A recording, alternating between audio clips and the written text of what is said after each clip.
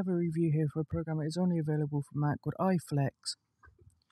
What this is a program, so if you are converting your collection of movies or TV shows to digital format for backup or whatever, you can quickly and easily add information to it, such as a title, description, year released, poster, even a poster to it.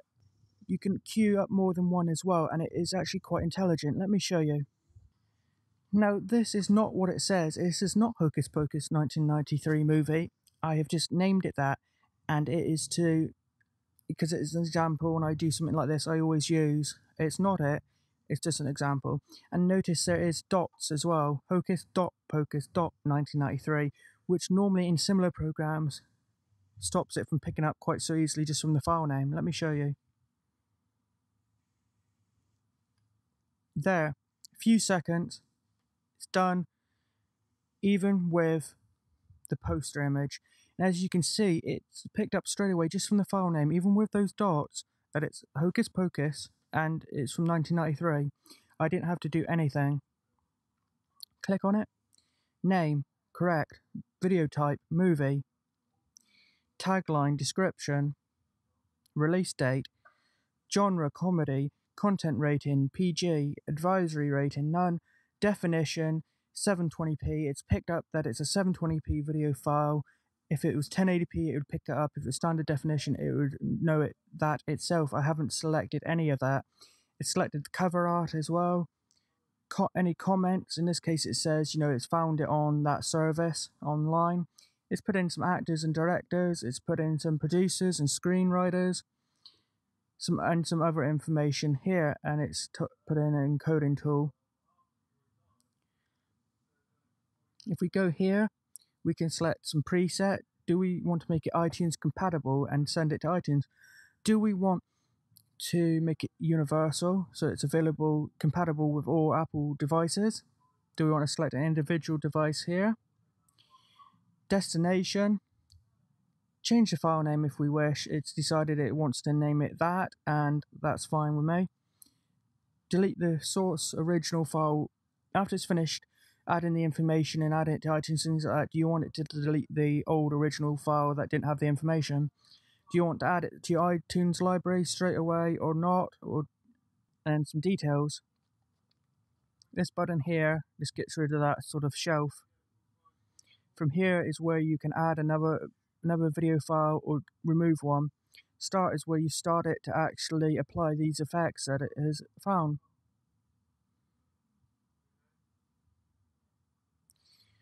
From the menu bar, which you can't see in this window, I'm just focusing on the main window, you can get to preferences. So let's bring up preferences for you. Let's start at the beginning. Preferences, preset. Do you want it to set it up by default when you open the program to update the metadata and rename the video file? Do you want it just to update the information, such as the poster and the details? Or do you want it to do that and rename the file as well? Then these couple that you've seen before and the various other presets that you've seen before in the other menu. Do you want to make sure the file is optimized for streaming, such as streaming on the internet or on your network? Do you want to change the default destination? Although even if you change it here, you can change it for each individual file separately as well. Do you want to have the box to add to iTunes ticked by default or unticked by default? Although again, you can change individually. Delete source files, again, can be changed individually. Metadata language, English, Chinese, or whatever your language may be. Do you want to get it content rating such as PG, 15, 18, or whatever from the United Kingdom or United States, or what? In my case, United Kingdom. Watch folder. You can add a folder. So say you always convert your collection and add it to a certain folder, such as maybe in your movies folder, you have a folder called collection or whatever. You can tell it to watch for new files added to that folder and automatically change the details and post and things like that as soon as that video file has been detected. Not something I use, but a handy little feature.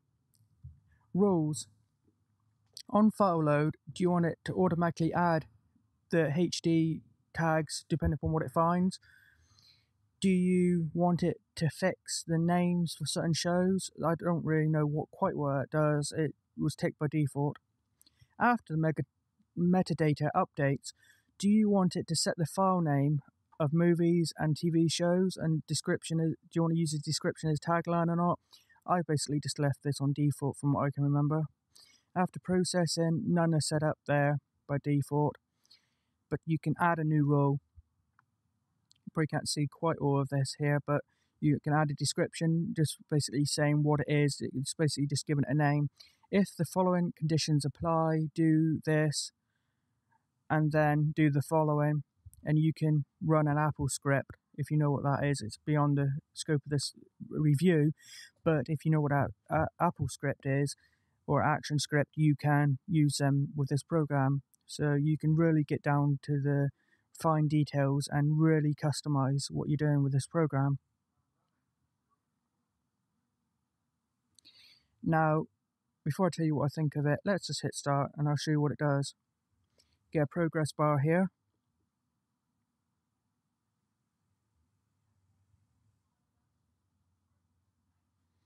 Okay, once it's done the initial percentage, it will then come up with this symbol if you have optimized for streaming ticked. If you have that ticked, it will have this little globe as it's sorting that out. Then once that's done, it will change to a symbol of the iTunes logo to show it's sorting out the information. See, there you go, for iTunes, and adding it to the iTunes library if that's what you've got ticked, of course. After it's finished everything, it will come up, which you didn't see in this window, but in the top right it will come up with a notification, and it's changed the symbol in the top right of the poster image to a green circle with a tick to let you know that has finished. As I mentioned earlier, you can line up quite a few files. You don't have to just do one at a time. You can do a whole queue and start. It's available on the Mac App Store. So if you go to the Mac App Store, go to the top right and just search for iFlicks, you'll find it straight away. Do I recommend it? Yes, I do recommend it. If you are doing a lot with digital video files, like converting DVDs, Blu-rays or whatever, even if it's just for backup and you're not going to watch them on your computer or whatever, it's so handy to be able to quickly, within seconds, get this information, change all the file name and the metadata, and add a poster image on top of the video file.